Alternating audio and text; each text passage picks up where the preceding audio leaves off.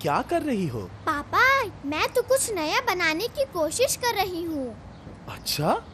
पापा, आपको पता है, मेरे जैसे बल्कि मुझसे भी छोटे बच्चे देश के कोने कोने में, गांव में, शहर में तरह तरह के आविष्कार या नई खोज कर रहे हैं। आप सुनोगे तो हैरान रह जाओगे। वाह, पर वो क्या आविष्कार कर रहे हैं? अच्छा तो सुनिए, एक लड़की थी, एक छोटे से घर में अपने माँ के साथ रहती थी। बचपन में ही उसने अपनी आँखों की रोशनी खो दी। एक दिन उसकी माँ अचानक बहुत बीमार हो गई। अब वो बेचारी क्या करती? उसने एक हिम्मत वाला फैसला लिया। वो अकेले ही निकल पड़ी डॉक्टर को बुलाने। सही वक्त पे डॉक्टर साहब आए और दवाइयाँ देके माँ को बचा लिया। लेकिन वो तो देख नहीं पाती थी। डॉक्टर साहब के पास पहुंची कैसे? वो जब माँ के साथ डॉक्टर के पास जाती थी तो वो दिशा का ध्यान रखते हुए अपना हर कदम गिनती थी और उसको याद रखती थी। वाह! रश्मि नाम है उसका। और तो और उसने इस घटना से उत्साहित होकर एक कमाल के व्हील चेयर के बारे में सोचा, जिसे अगर आप बता दे कि कहाँ जाना है तो वो आपको अपने आप वहाँ पहुँचा देगी। ये तो सच में कमाल का चीज है। उसको तो इनाम मिलना चाहिए। हाँ पापा, और उसे मिला भी। उसने नेशनल इनोवेशन फाउंडेशन को इस विचार के बारे में लिखा और समझाया। कुछ महीने बाद खुद डॉक्टर APJ अब्दुल कलाम ने उसे इग्नाइट पुरस्कार देके सम्मानित किया।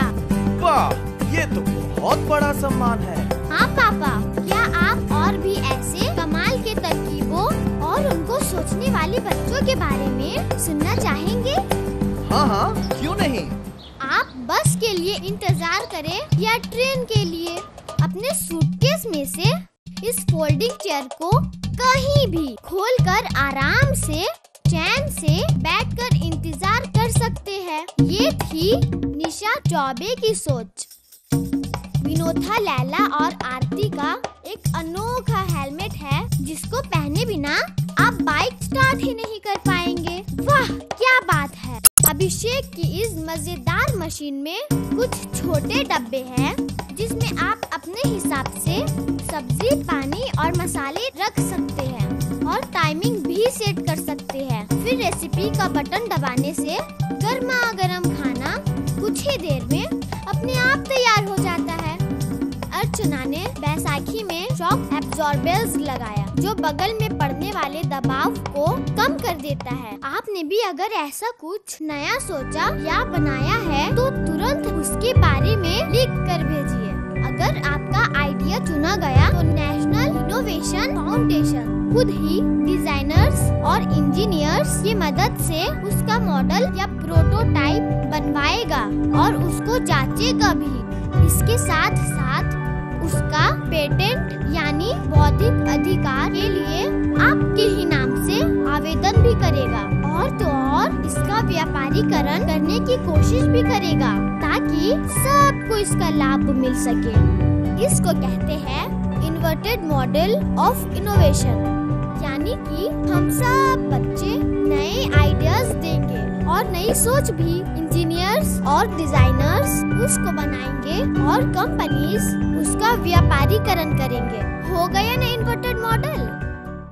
जिनका आइडिया चुना जाता है उनको डॉक्टर APJ अब्दुल कलाम खुद पुरस्कार देते हैं।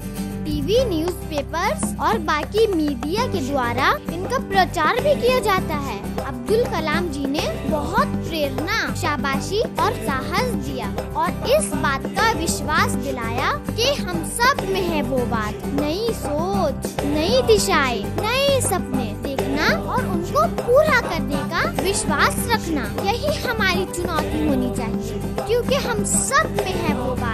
वाह, इसका मतलब हर कोई अपना आइडिया या आविष्कार भेज सकता है। हाँ पापा, कक्षा 12 तक का कोई भी बच्चा, मैं भी तो भेज रही हूँ इस साल और तुम लोग भी भेजना। और हाँ, अपने दोस्तों को भी इग्नाइट के बारे में जरूर बताना।